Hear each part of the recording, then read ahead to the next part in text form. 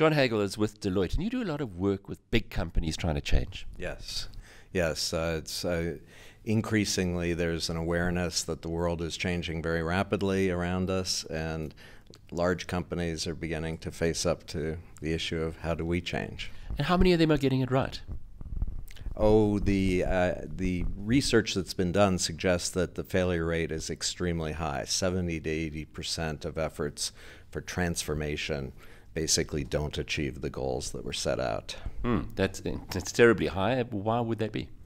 It's largely because the traditional approach to organizational change is a senior executive comes in and says, we have to change everything. It's going to cost a lot of money. It's going to take a long time.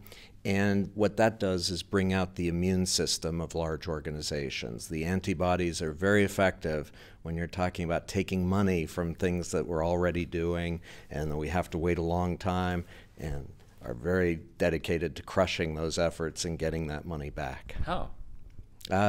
They do everything basically undercover. These antibodies rarely come out and declare their opposition to the change efforts. They work behind the scenes in the privacy of their offices to undermine and subvert the change efforts and make sure they don't succeed. These bad people?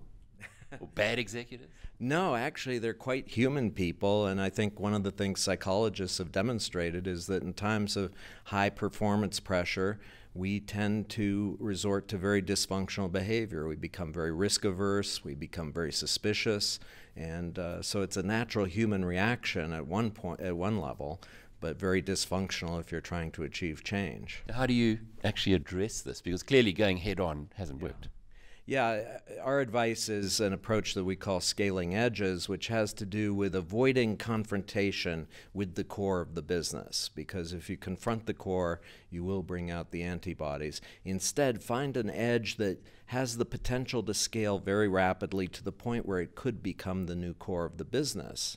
And over time, pull more and more of the people and resources out from the core to the edge as they start to see tangible opportunity being created. So it overcomes the fear and says we're all going to go down, and says actually there's a future out there. Maybe we ought to join.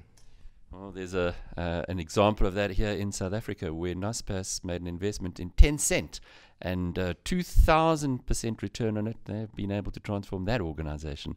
John Hagel is with Deloitte.